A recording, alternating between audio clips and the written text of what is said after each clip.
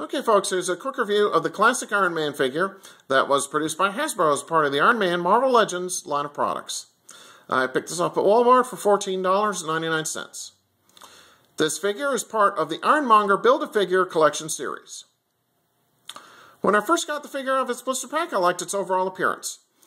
This is what I remember Iron Man looking like when I first saw him in a guest role with the other Avengers on the Captain America cartoon show when I was growing up years and years ago, during the storyline when Captain America was first recovered in an ice floe by the other Avengers. Now, oddly enough, there were no peg holes in his feet for a figure stand. And as I said, when I reviewed the Iron Patriot figure from this line, this was, in my opinion, a big mistake on Hasbro's part to do, as I prefer being able to use a figure stand to try to cut down on a figure falling off of my shelf and possibly breaking upon impact. Okay, articulation joints were for the most part pretty good.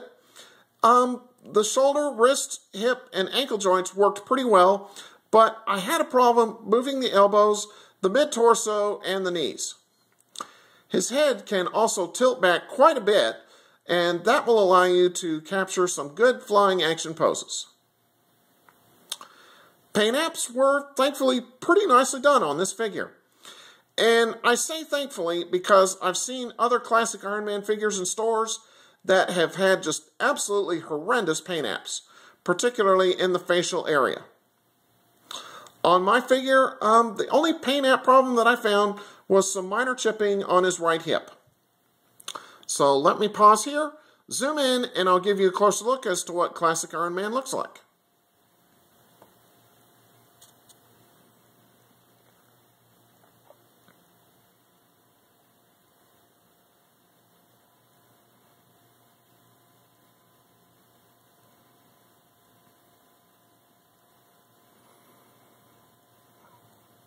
Okay.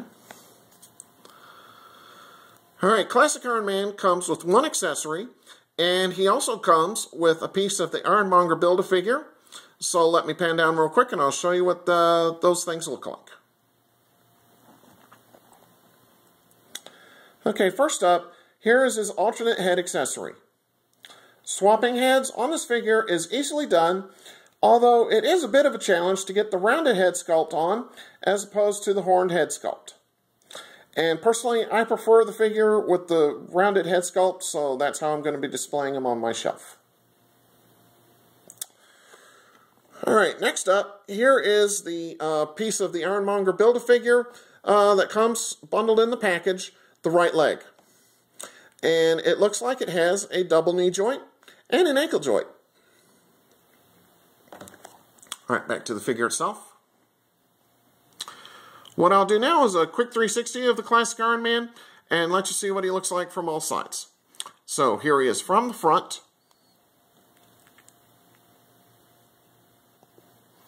From the left.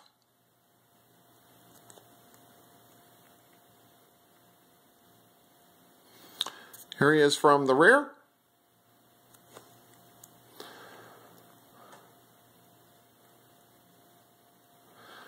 Okay, here he is from the right-hand side.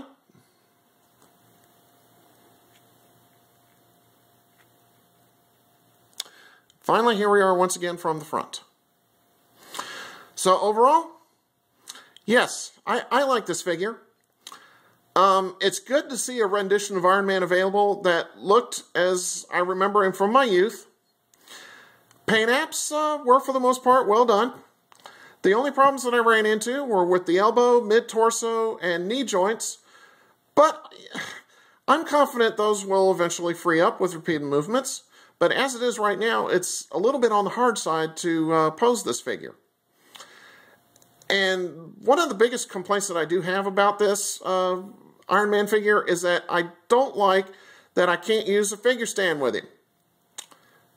So, therefore, I'm going to have to give this figure a good, bordering on great recommendation. In spite of the problems that I ran into, I still think it's a good addition for your Marvel Legends or Iron Man collection. Okay, so on that note, take care and stay tuned for my next review. Have a good one.